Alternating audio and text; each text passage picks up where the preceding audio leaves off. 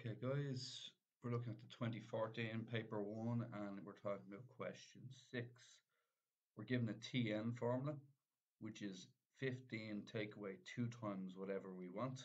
So what essentially we're doing is this is an arithmetic sequence, which means the gap is always the same between each one. And all that we gotta do is do this 3 times and constantly replace the n value with either 1, 2, or 3 because it wants the first 3 terms, okay? So also we gotta do is the following.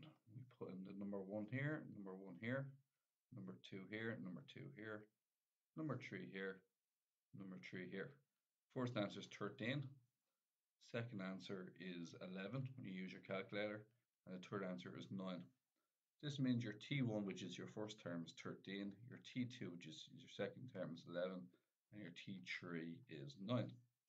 Now, do you want the first negative term of the sequence? So if you want to keep going, T4 is 7, T5 is 5, T6 is 3, T7 is 1, and finally T8 is minus 1.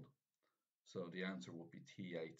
Now that was easy because it was very countable, but in a case where you could do it this way as well, you could say that your Tn answer has to be smaller than 0. And then you could say 15 minus 2n has to be smaller than 0. You could bring your 15 to the other side. You could say minus 2n is less than minus 15. Both sides are negative. It's an inequality, so multiply both sides by positive. And then you get an n value bigger than 7.5.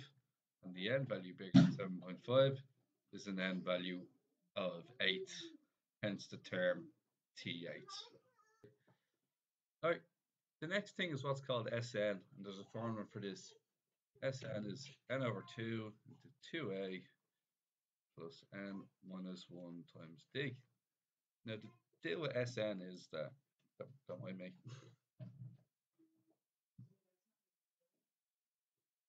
T1 is 13, T2 is 11, and T3 is 9.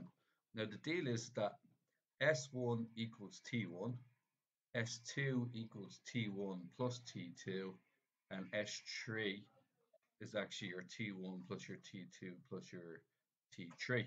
So we can check this formula quite quickly because we know that S1 will have to equal 13, S2 will have to equal 13 plus 11, which is 24, and S3 is 13, 11, and 9, which is 33.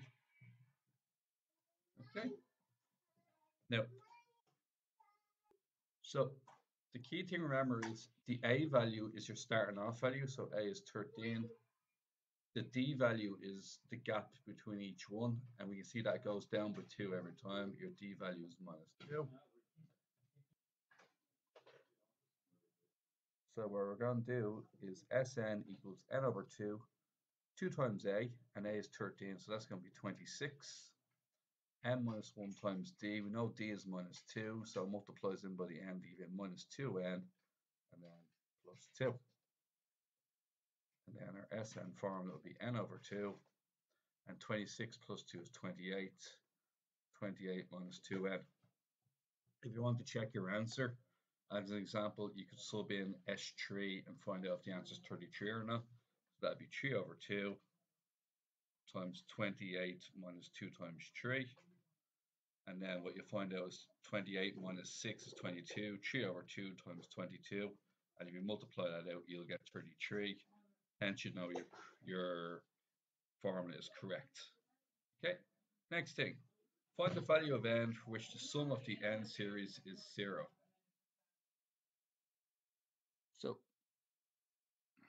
So remember what we said earlier, okay? So this formula here, I'll use a table function. Instead of n, I'm going to use x. Okay, so it's going to be x over 2 into 28 minus 2n, okay?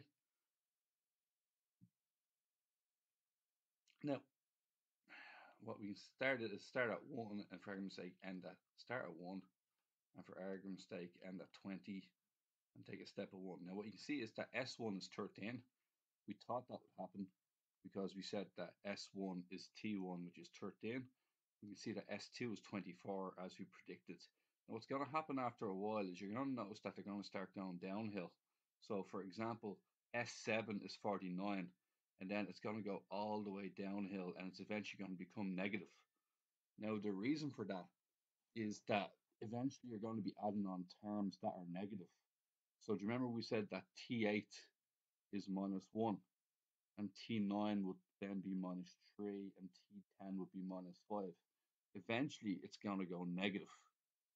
Okay, so that's what's going to happen. Things are it's starting to go negative again, and what we can see is that by the 14th term, T14, the series will be 0. Okay, and you can do this two ways. You can do trial and error, which gets you some marks. So what you can do is you can argue that, oh, S13, if we use 13 terms, it'd be 13 over 2 into 28 minus 2 times 13. You could put that into your calculator and show that it equals 13.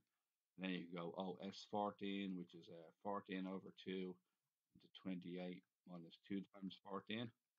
And you can prove that that equals 0, like so. Okay, now that's well and good, and that will entitle you to high partial marks. Now, what they're really looking for you to do is to put your SN formula equal to 0. So your SN formula equal to 0 will be this one here. So you go SN equals 0. And here is your SN formula, because that's what you got in answer part 1.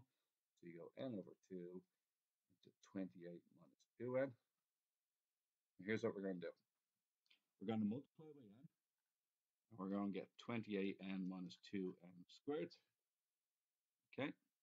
And then we're going to divide it by 2, because you have to divide the bottom by 2. And we divide that by 2, you're going to get 14n minus n squared equals 0. You got to multiply both sides by minus.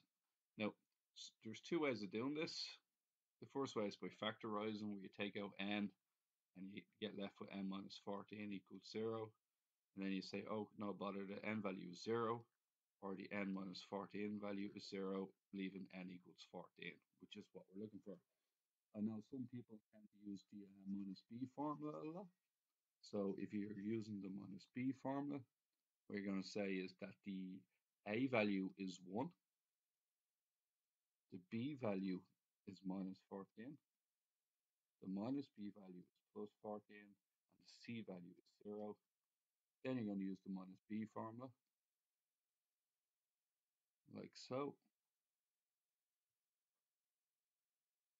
Okay, then you're just going to get 14 plus or minus the square root of minus 14 minus 4ac, which is 1 times 0. Just the green right in here, I'll take out that red right in there, we'll get the same answer anyway. All over 2 times 1. And what we're going to end up with 14 plus or minus 14. Because when I throw all this into the calculator, I'm just going to throw this part into the calculator here. Or I can throw it all in the calculator at the same time, doesn't really matter. We're going to get two answers. I'm either going to get 0 over 2, which is 0, or I'm going to get 28 over 2, which is 14.